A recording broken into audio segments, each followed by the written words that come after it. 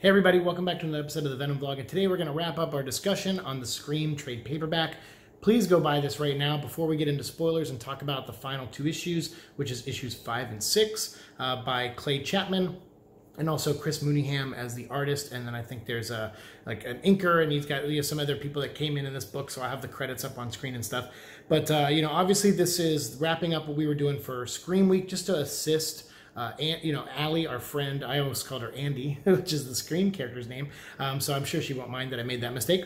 But Allie, our friend, Let's Talk Scream, and also the Scream for Carnage account.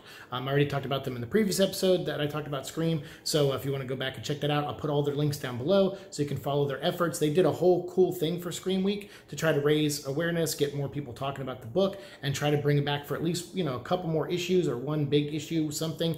They just want the storyline that this sets up. They want it wrapped up, and I think because clearly Clay Chapman had some kind of goal or plan with some of these characters, and now might not know what's going to happen to them directly. So yeah, I hope they get to tell their story and conclude it at some point. And the way that's going to happen is if we all go out and buy the trade paperback, which is out now in stores, or you can get it on Comixology for like $10, and you get all 6 issues, the first 6 issues of the book, all in there. I thought it was only going to be 5 issues, and they added the 6th issue, which is awesome. And then I'll also put a link down below to the change.org. If you want to go sign that petition, they need 500 signatures. They're close to 200. So go make some noise over there, sign it, get your friends to sign it, and maybe that can help, Marvel see that there is an audience out there for at least a one-shot. If we can at least get one more, like a King in Black one-shot starring Scream that kind of wraps up the story that Chapman and Mooneyham and Gary Brown were doing, that'd be awesome. So with all that said, all those links are below. Follow those accounts, support their efforts, and this is me adding to their efforts in a very small way because they're going way above and beyond that I've been able to go just because of work and everything else going on this week and me not being on social media anymore. But I wanted to at least make these 3 videos where we break down the contents of the trade paperback. So again, if you don't want to know how the Scream story wraps up in issue 5, and if you don't want to know the setup for the next story arc that we may not get anymore, hopefully we do though, if you don't want to know that stuff, turn away now, go get the book. I encourage you to do that one way or the other. Go buy the book and support it, and send Marvel the message that we need a conclusion to this book because it's really good. And definitely do that for Ghost Rider 2 when that trade comes out. We'll talk about that more when that trade comes out. So so Scream. Issue 5 picks up where we left off in the last episode, and when we talked about issue 4, where Andy was being swallowed, and then that was also being intercut with flashbacks to when the Grendel's mother was fighting Thor, who at that time was called Beowulf in the past. So I guess Thor has now upgraded to Mjolnir the hammer, and has gone seeking Grendel's mother in the past to put her down once and for all. And so that's this story. They kind of wrap that up, show Thor, beat the crap out of Grendel's mother, hit her with the hammer. I think, Grendel's mother grabbed Thor and was going to fly him into space, which that wouldn't have hurt him anyway, but I think she was just desperate. And he gets imbued with the electricity, shocks her, electrocutes her, and then jumps up and smashes like her head and neck in. And so she gets hit so hard, it does such a large amount of damage to her that she hits into the water and then sinks to the bottom and needs to heal for, I guess, generations because of how hard Thor hit her, basically, with the hammer. And so I thought that was neat, but it also does contradict what happened in Captain Marvel number 20 and 21. And I know some people will go, well, who cares if it contradicts the past, as long as it, like past stories, as long as it's, tells this story well. And you're right, except they referenced Captain Marvel number 2. If they didn't put a little editor's note, Grendel's mother existed in Captain Marvel number 20. That's when she first awoke. If they didn't mention that, then I wouldn't have known about those comics existing, actually, unless one of you guys told me about it. I wouldn't have known. So to me, I'm like, well, you referenced that she was trapped in a little orb, and Merlin had to summon her out of this orb. So how did Thor hit her so hard she fell into an orb? And then she ended up at the bottom of the ocean after she got summoned out, because then she became like a professional wrestler or something at the end of the issue 21 of Captain Marvel. So there is definitely some discrepancies there, but I will give Clay Chapman some credit in this one when they're retelling the story of Thor, hitting her in the head and knocking her to the bottom of the ocean, where she apparently remained for, generations. I think someone said she crash landed into a village or something like that, or like a near a village, or some villagers died, or I don't know, something like that. I saw something like that in one of my comments earlier tonight when I was, from when I'm recording this, and I'm like, I don't know, I didn't see anything like that mentioned in the book, but maybe that's part of it. I mean, maybe I missed it. But anyway, it doesn't make sense continuity wise. If you count Captain Marvel, she was put in an orb, and then she was awakened from that orb, and then she became a professional wrestler. Maybe after that she went into the ocean, but that was modern day 2001. So I don't know. I don't know what's going on. But then there's a line, though, like I said, to give Clay Chapman some credit. After they do the retelling story of Thor hitting her, she says, you humans, and parasites don't actually know the truth.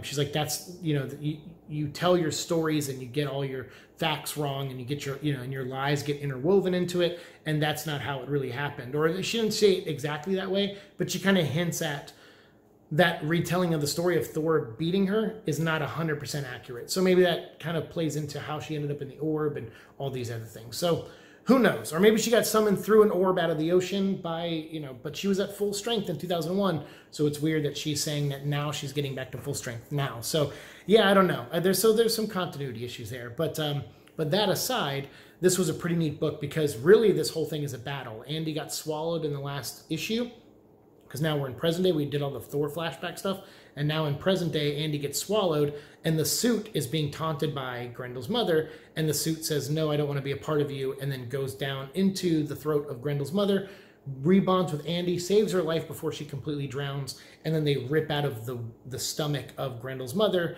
as a symbolic, like, oh, we're reborn kind of moment. And so she leaps out of her stomach, lands, gets up on land. Grendel's mother follows her there, and they're running because they need to, get their strength back. Andy almost died, so she has to rejuvenate, the suit has to heal her and stuff. So they're just running, and this big giant monster is following them through New York, and you're just like, where are all the other superheroes at, but that's fine. I mean, that happens so much in comics where it's like, hey, this is this person's book. We have to isolate this story or whatever. So anyway, Andy climbs up like a giant lift, and there's all these support beams around and stuff, and it's like a construction site that's happening, and she leads the Grendel's mother there, and the two of them get into a fight, and Andy gets in some good shots, rips out the Grendel mother's eyes to blind her, and then while she's blinded, she wraps these really intense steel cables around the throat of the Grendel's mother, and then drops her and hangs her. But there, like as Andy says, there's no neck to snap. There's no, she's not breathing. Because she's kind of an underwater creature now, kind of. So she's not breathing. So this isn't going to stop her. It's just going to slow her down. She's unconscious and she's hanging. So Andy gets back down to street level and is like, oh my God, she's finally getting healed back. So I kind of like that she was healing while battling, like while the suit was battling, it was also healing Andy. And I'm like, that's pretty neat, because they do that in Venom sometimes too. And I always think that's a cool thing, because it ups the stakes. You're like, oh, is Eddie gonna heal in time? Is Andy gonna heal in time? And so I kind of like that they were doing that. And so she gets the one up, wraps the cables around her, and then the Grendel's mother decides, she wakes up and she's like, no, this isn't over. And she's fighting to get at Andy, and she's pulling the cables even tighter, and it ends up decapitating her completely. So the Grendel's mother ends up killing itself, which is weird because it seemed like the story was resolved at that point. Like Andy's like, okay, it's not dead, but it's going to hang there. It'll wake up, and we'll recharge and we'll fight it back. And then it just struggles enough to kill itself or something. So it's like, whatever, it's fine. It worked, and I understand they had to wrap the story up and stuff. So anyway, she gets decapitated, and the FBI show up. So we have Detective Henley there and his partner Castro, I think is her name. She talks about how her boyfriend broke up with her because of the nightmares she's been having ever since she's been seeing these mutated sea creature people. And so I guess in her sleep, she was like dream punching him, or something like that. I've definitely been there where you're sleeping next to someone and they hit you and you're like, what the heck? And they're having like a nightmare. So I guess her boyfriend left her for those reasons, for getting punched in the face. And so, yeah, so she's talking about that story, and then Henley's there, and he's like, we got to find Andy Benton, because every time one of these creatures shows up, like at Feast and stuff, it seems like Andy's around, so we should go talk to Andy. And then before they can, the FBI show up, and they're like, hey, ever since Doverton, which is obviously from Carnage USA, and we saw Misty Knight and everything, and what's his name, John Jameson, like they were sent in by the FBI to look into the cult of Carnage. So they're tying all those elements in. So the FBI show up and say, hey, ever since Doverton, and the Cult of Carnage and all that stuff, and Carnage USA, the FBI has been in charge of symbiote relations because, we have an investment in that case. And so all information from SHIELD and all these other agencies are been passed to us. So I guess that's why there's been no more real Agent Venoms and other things like that. Everything's going through the FBI now. So like, hey, that's cool. That's something neat to learn and stuff. So the FBI is like, get out of my crime scene. So Henley's like, okay, Castro, let's go try to find Andy. And then at the end of the book, Andy goes back to Feast because she has nowhere else to go. She's homeless, and she decides to go sleep there for the night. And Aunt May comes up to her, and they have a great moment where Aunt May says, look, I saw that you are bonded to a creature that I've seen on the news and I've seen Spider-Man interact with. And she's like, and so I don't know exactly what you're going through, but I'm here for you if you need it. I know, it's hard to find family in the world, and I'm happy to be part of your family if you'll let me. So the last page is really great because it's Aunt May being hugged by, Andy. It's the two of them hugging, and then you see this woman coming into the frame in the background. So you're wondering like, oh, is that Andy's mother? You can't really tell because in the art she's kind of distant. So that's issue 5. It's kind of how that wraps up, and that wraps up the Grendel's mother story, at least for now. So I guess her body's in possession of the FBI. Doesn't mean she's dead. She could still be reanimated or come back at some point. Getting your head chopped off as a symbiote creature, shouldn't be that big of a deal, really. But we'll see where that goes from there, and hopefully that'll pop up at some point in King in Black or whatever. And like I said, hopefully these creators that work on this book get another tie-in or some kind of one-shot where they can wrap up some of the story, because issue 6 starts a new story called Think of the Children, or something like the Suffering of the Children or something like that. And it says Suffering of Children Part 1, whatever the story's called, something about the children. So I'll have the credit up there again because I can't remember. But this issue I really like because this is a Punisher and Sandman issue, or at least they're in the issue. But it does focus very heavily on Andy and her life. So at the end of the last issue, we saw her hug Aunt May, and we saw this woman come in. We find out in this issue, when Andy wakes up the next morning, that the woman is actually a young girl that's about Andy's age named Guinevere.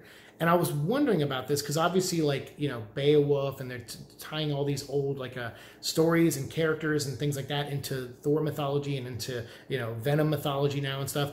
Guinevere, if I'm not mistaken, is from those time periods too. At least the name is. So I just found that very coincidental that this woman named Guinevere pops up. And it seems like she shows a romantic interest in Andy, which might be true, or it could be a cover to where she's trying to get close to Andy because of Andy's connection to the symbiotes and the Grendel's mother. So I don't know if Guinevere is secretly an immortal or something, or maybe she's like a reincarnation of the original Guinevere, or a knight of some kind. I don't know. So I'm curious. I would love to see where that goes. Obviously, we might not get that chance, but I hope Clay Chapman does something with that at some point down the line. But they kind of set them up to where it seems like Andy has a new love interest, and it's this Guinevere girl. And so this Guinevere girl invites her to, whatever the big carnival wheels are called, the Ferris wheels. And she's like, meet me at one of these Ferris wheels. Let's, sit on a Ferris wheel together. And they do, and they kind of hang out, and it's kind of a first date kind of thing where they're just kind of talking. So they don't really make any real moves towards each other, but it's clear that there's maybe an interest there. But again, I don't know if that's a cover from Guinevere, or if maybe Guinevere is like, oh, I just want to learn about her. But maybe Guinevere is genuinely falling for Andy over this conversation they have. So could be, I don't know. It was pretty well written. It was well done. But Andy, while all this is going on with Andy, there is this creepy elderly couple that are going around New York kidnapping kids. And they're torturing them. They're bringing them down, throwing them in their cellar. They're, they first lead them in. They're like, hey, you're homeless. Let's feed you. Let's get you some clothes. So they bring the kids over to their house. They, give them clothes. They give them fresh clothes. They give them food and everything like that. And then once they're all buttered up, they drop them in their basement and then torture them and eventually kill them, I guess, or do other horrible things to them. So it's a pretty dark story. And while that's going on, there's a lot of elements happening here. It's a very busy comic because there's 3 or 4 plots happening at once. So you have the Andy thing. You have Detective Henley working with Aunt May trying to find the missing kids. So he's going around questioning other kids in the neighborhood, trying to find where some of these kids are going. One of the kids mentions that they were kidnapped, or that they were kidnapped by this weird couple, but now everyone serves Saint D. And so he's like, Saint D. And they're like, yeah, that's the street name of this person we all serve. And then you see that kid get into a car, much like the creepy elderly person's car, and gets taken away. And Henley has to like chase after him, but he gets, you know, the car gets away, so he can't help out. So he's like, all right, I got to find out who this Saint D is, a new player in town. Apparently there's this creepy couple that's stealing kids, so we got to deal with that. So there's a lot of plots happening in this issue. And then while all that's happening, you have the Punisher showing up to assassinate some guy. There's a Mayor Fisk, you know, obviously Wilson Fisk is mayor in the comic books, Kingpin. He's now the mayor of New York City. So he's up talking about something. He's on a podium. So Punisher has him in the crosshairs, and he's like, nah, not today. He's not my target today. And then Punisher turns over and sees this other older guy who's like a senator. And apparently he does bad things to kids. So again, really dark story. It's one of those stories where if you were the editor on this book, you would call Clay Chapman up and be like, are you feeling all right? I mean, first we had mutated fish people that were really gross looking, and the artist did a really good job, you know, portraying. And now you have this story about kids. Like, are you okay, man? Like, you know, but yeah, obviously portraying a really dark side. We always talk about street level stuff with some of these characters and how we wanted Venom to go that route. They're definitely going that route here with Scream, which is a shame because I want more of this now. Not that the dark, you know, kidnapping kid stuff, I could deal with a little less of that, obviously, but obviously that stuff does happen. So this book addressing that and dealing with that and keeping it street level is pretty neat, because obviously we had the big Grendel's mother, which felt very cosmic, but was grounded the whole time. I like that. I think Clay Chapman does a good job taking these characters with these now, you know, Thor and Venom and lore tie together. So Venom feels very cosmic now. It feels very big and epic. But, you know, Clay Chapman kept this story very grounded. So in this issue, you have Punisher going, okay, I'm going to kill this senator guy because of the bad stuff he does. But then Sandman, of all things, shows up and grabs the senator, puts him inside of him, because obviously he's a big sand creature, and he puts the senator inside of him with the little girl that the senator was like creeping up on. And he's like, no, he's like, don't worry, I'm protecting a little girl. He goes, but I'm not going to let you kill the senator guy. He needs to, you know, serve his crimes. We need to find out who else in the Senate, or, you know, whoever he's working for, other senators, other people with high profiles and a lot of money. Like, there's a chain of these people out there. So I'm wondering if it's kind of like related to some of that stuff that's been happening in the news recently with all these like celebrities and people that are on this list, you know, that may have done horrible things to kids and stuff, which I don't doubt. I mean, that's entirely possible. There's a lot of weirdos out, you know, working in these big industries who are higher up, and it's anything's possible, and it's really grotesque when it is. So I don't know if this is a way of dealing with that in a story without being super direct about it, but it was neat. So Sandman's like, no, he's got to go to jail, and we're gonna have him turn in all of his friends to do this and all that. And Punisher's like, nope, I'll find his friends, I'll find them, and I'll kill them all too. And Sandman's like, no, we're not doing that. He's like, because I can't risk you missing even one of them. And you would think that would, you know, maybe have Punisher go, that's kind of a point. Maybe I should wait and let this guy turn in all of his friends, and I can have a list to go off of. But what if he omits someone from the list on purpose after he gives like 2 or 3 names? What if he doesn't give the other names? He's like, I can't risk it. I'll find all the information out myself. I'm going to go after it. I'm going to take the guy down. So you have Punisher trying to kill this senator in front of all these people. You have Sandman trying to protect the guy and turn him in for his crimes. And then you have Scream kind of caught in the middle. So there's this great big 2-page spread where like Scream knocks down Punisher. She fights Sandman. Then Sandman pushes her away and fights Punisher. And it's kind of a cool little sequence that I really liked a lot. I thought it was delivered really well, art-wise.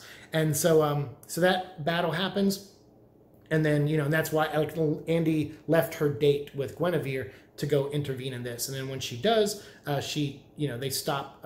You know, Sandman is like, all right, Scream's like, give me the girl, just give me the girl, and I'll get out of here. You can take your prisoner, and we can get away from Punisher. So Sandman's like, fine. So he has the girl like, you know, over here, and he like summons her out of the sand. But then while he's doing that, the Senate guy starts digging himself out of the sand, and he peeks his head up. And so Andy, as Scream, grabs the little girl and says, all right, I got you, you're going to be okay. And then she looks up, she's like, uh-oh. And then, you know, Punisher comes in, slides down the sand hill that Sandman made, and the senator's head is sticking out, and Punisher has this big, giant, like John Rambo knife, and chops the senator's head off right in front of everybody. And then Punisher gets away. Andy turns the girl over to the police, and Sandman is like, okay, I guess I failed at what I wanted to do. And he's like, so, you know, next time I see you idiots, you know, Scream and Punisher, I'm going to go, I'm going to just take you down. But, now that police and all these people are here and the mayor is here and everything, he's like, I'm just going to slink away. So Sandman disappears and Punisher comes over to Scream. He's like, hey, I like the way you work. Maybe we can team up again sometime. And she's like, no, like your brand of justice is awful. And it didn't seem like you once at one point cared about the little girl. And he's like, yeah, I did a little, but he's like, I wanted to make sure the bad guy died first and foremost. And she's like, yeah, that's why I don't believe in your brand of justice. And that's why I want to make sure this little girl's okay. So Andy turns the little girl over and Punisher sees her transform from Scream to Andy. So now he knows that she's Andy. So he's like tailing her later on in the issue where Andy's like leaving because the police come up to her and they're like, how come every time there's a dead body or something like that, like it's always, I seem to see you around. And Andy's like, I'm in the wrong place at the wrong time. What can I say? And he's like, yeah, well, are you still at Feast? And she's like, for now. And he goes, okay, well, if I have questions, I'll come there and find you. And she's like, whatever, fine, I guess. So as she's walking home back to Feast, Punisher is watching her go back. And he even does like a little gun move. And meanwhile, while that's happening, the St. D thing wraps up along with the kid. So the kid who got away from Henley in the car, he goes into like this church at the end, and you have the older elderly family, the husband and wife, the elderly couple that were kidnapping kids and torturing them in their basements. They're now dead, hanging in the church, like hung up by chains. And Demogoblin, Shriek, who has become Demogoblin in Cult of Carnage, she is now standing in front of the two dead elderly people, and she is now surrounded by the children of the neighborhood, the homeless children of the neighborhood. And so, so I guess she came in at some point, killed the elderly couple, took the kids that they had in their custody, brought them all to this church, and I don't know what her plans are. I don't know what was going to go on from here because this is where the graphic novel ends. This is where issue 6 ends, and we kind of don't know where it's going to go from here. I mean, they set up Andy with a relationship. They have Henley working with her, possibly Punisher tailing her, Aunt May treating her like family, and then we have, Demogoblin out there. So, yeah, it's such a shame because this issue was really, really good. Actually, I think issue 6 might be my favorite issue out of the whole bunch, although it is kind of a plot mess where it's like 3 or 4 plots all over the place. And they do kind of some shortcut storytelling to button them up at the end. And normally I don't like that kind of stuff, but I was intrigued this whole time. And I thought the art was really solid. So to me, I think this is one of the better issues, although issue 1 was really good too. Issue 6 was really good as well. And so I want to see what happens next. I mean, I really do. And I hope you guys do too. Hope you want to see it enough to go out and buy the trade paperback. I think that will send a good message to Marvel. Go support Allie at the Let's Talk Carnage account. Go, watch her YouTube channel. Link to that's down below as well with her Twitter. Scream for Carnage. Go follow them on Twitter and support their efforts. And then sign the change.org. And, maybe with a combination of graphic novel sales, both in print and digital, the change.org signature, maybe making some noise on Twitter. Try to get it trending one day or as close to it as you can. I know it's a small fan base, but, we all do.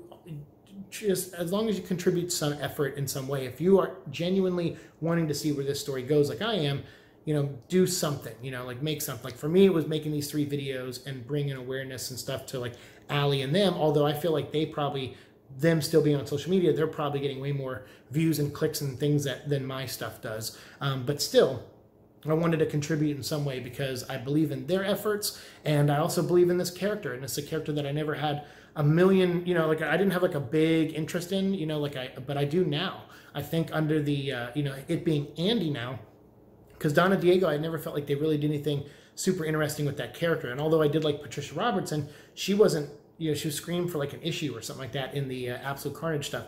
So to me, having it be Andy, having these other personalities inside, there's so much more to explore with this character. I mean, really, they barely scratched the surface, and I'm pretty sure Clay Chapman probably feels that way as well. He probably feels, man, there's so much more I can do with this character, and I agree. And when you see potential like that, you gotta make a move on it. You gotta push it out there. So hopefully Marvel does. Like I said, even if we get a King in Black one-shot or post-King in Black, we get some kind of one-shot that deals with Andy and wraps up the Demogoblin story and buttons up some of this stuff and uses some of the art that Gary Brown and these other artists were doing for those issues that never got published. Like, I would love to see it in some form. So Marvel, please, and everyone out there, please go make some noise. Revive Scream, hashtag Scream for Scream, hashtag whatever you got to do. Follow Allie and follow Scream for Carnage. Follow their efforts. Let's Talk Scream. Follow all of them on Twitter.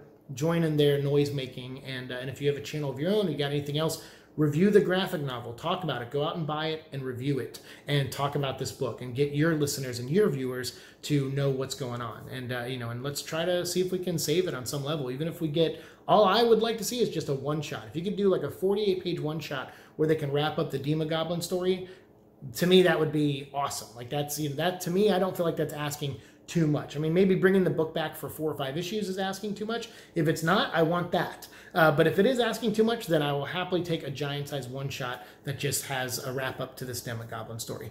So, yeah, you guys let me know what you think. What did you think of Scream number 5 and number 6? I'd love to hear all your thoughts down below. If I missed anything, forgot anything, I think I forgot to mention the Rapunzel reference they did in issue 3 or 4. That was really cool. I like that they tied that in. And what do you think about Guinevere? Do you think she's a plant? Do you think she might actually be, someone? I just find her name, it could have just been Clay Chapman going, let's just name her Guinevere because it has that old kind of feel to it, that round table type feel. Maybe that's why they did it, and it's like, that's fine if that's the reason. But it made me immediately think, oh, is she someone, that is tied to the Grendel's mother in some way, or tied to like knights that hunted these dragons or whatever. I don't know. Could be cool. It could give Andy a really interesting love interest if that were the case, So let me know all your thoughts down below in the comments, and we'll continue our conversation down there as always. So now that Scream Week is done, I will be getting back into, I think I have one more Matt Gargan Venom story to mention, and then we're going to dive back into Flash Thompson. So we have a lot of stuff coming up on this channel. I also want to talk about Venom number 27 and Venom the End, and I might do those two together because actually they kind of tie together in some way where Venom gets new powers, and it's very reminiscent of Venom the End. So we'll talk about all that coming up. I'll try to get some videos out to you guys over the weekend. So thanks so much for watching the show. As always, like, share, subscribe, all that fun stuff, and I'll see you all in the future. Peace.